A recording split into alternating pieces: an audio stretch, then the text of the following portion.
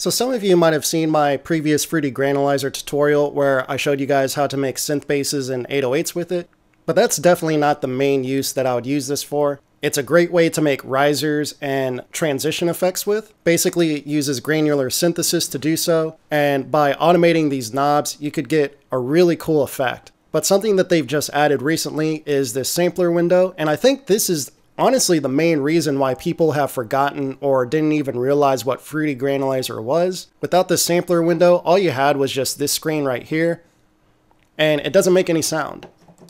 So people didn't even know that you're supposed to load a sample into it in order to use it. So just real quick, in terms of making synth basses with it, let me just load a kick in here, turn this loop option on,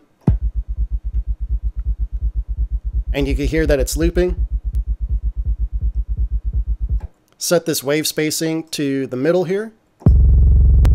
Now you have this consistent loop, and then you could change the grain spacing with this knob right here, which will change how fast this is looping.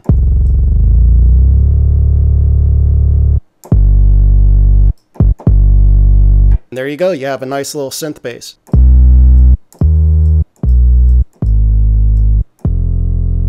And I'm just hitting one key. I'm just hitting one note over and over again.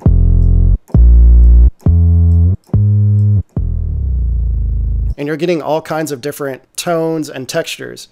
But if you switch to a different note, you get even more.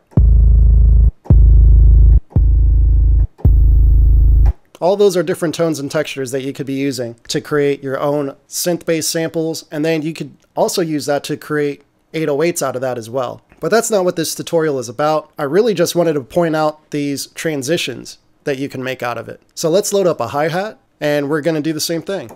But this time, we're gonna manipulate this knob right here.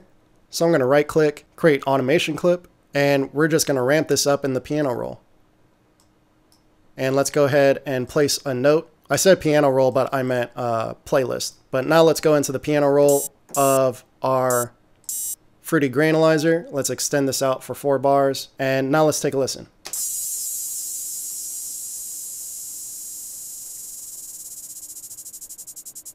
And let's reverse that.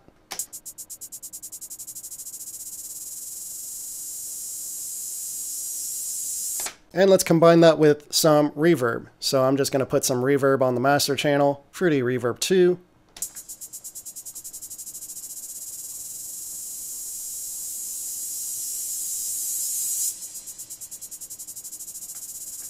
And I'm going to create an automation clip for this. Let's do the same thing.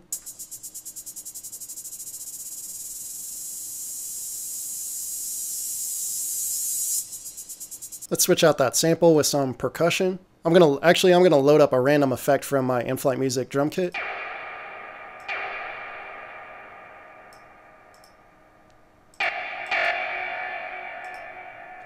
And here's what it sounds like now.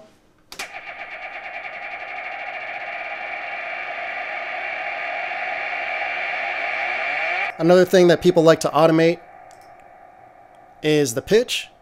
So let's switch this over to 12. Right click, create an automation clip. Let's go ahead and reverse this and take a listen.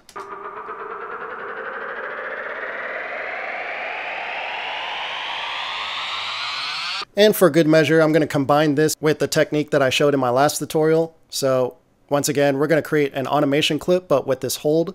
Click the automation icon on the top left of your automation clip. Go to Articulator Tools, create step sequence. Ah, it actually saved the last sequence that I made in my last tutorial. But yeah, let's just use this for now. Hit accept, and let's take a listen.